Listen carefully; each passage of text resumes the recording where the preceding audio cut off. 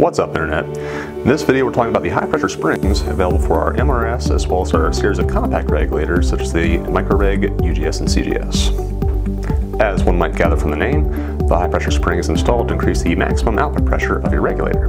Now generally you would accomplish this by adding a shim to preload the spring. This method is commonly used by the manufacturers to quickly increase the pressure output of the regulator. The downside to this method is, since you're shifting the tire pressure range up, you lose your lower end pressure range. So if you're going from CQB to sniper, and back to CQB again, you'll probably find you'll have to take that shim in and out to operate in those lower or higher pressure ranges. By simply changing the spring's rate, you retain that lower end pressure range and just increase the maximum output of the regulator. So one might pose the question, if you can still hit the lower pressure range with the spring, why don't we use this as the standard spring in our regulators? This is because the standard spring is tuned for optimum performance within the average pressure range used by most HPA systems. Although the high pressure spring allows the regulator to operate in that lower pressure range, it technically will not recharge as quickly as a standard spring, even though you'd have to be pushing the system pretty hard to see any kind of noticeable difference. Alright, so let's get into swapping the springs and see how it affects the output pressure of the regulator. With MRS installed in a standard output HPA tank, maxed out we're showing about 150 psi. So first we're going to do is back the pressure down to the minimum, see where we're at. So this will not purge automatically, so as you back it down, you have to depressurize the system using your airline or firing the gun. Alright, so all the way down we're just under 40 psi. Go ahead and turn the tank off. Complete purge the system.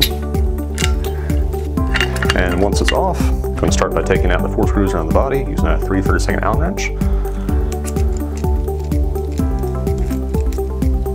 Then we're going to separate the two halves of the body. And the spring is housed in the upper section, so first remove our tournament lock.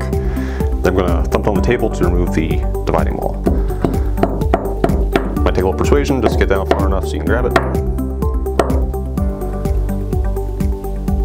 Like so. You're going to find a spring right underneath. Just dumps out. Going to replace it with the high pressure spring. Just be careful when installing it not to nick the edge of the piston stem. Drop that in there. Put our dividing wall back in. Then slide our tournament lock back on. And reassemble the body. Now, usually we reassemble with the one-off valve on the left, but it can be on the right if you prefer to do it that way. Just make sure that the hole in the tournament lock is above the valve, whichever way you have it oriented. Alright, I'm just going to reinstall our screws.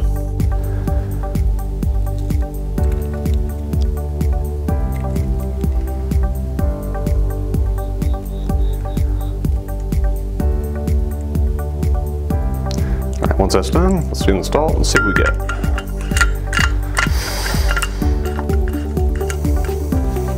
Alright, air it up. Still just below 40 psi. Now let's see what we get for maximum pressure.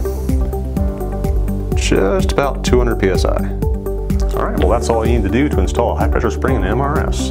Be sure to check out our YouTube channel for more tech videos and tutorials. And as always, if you want to see something in particular, just comment below. See you later.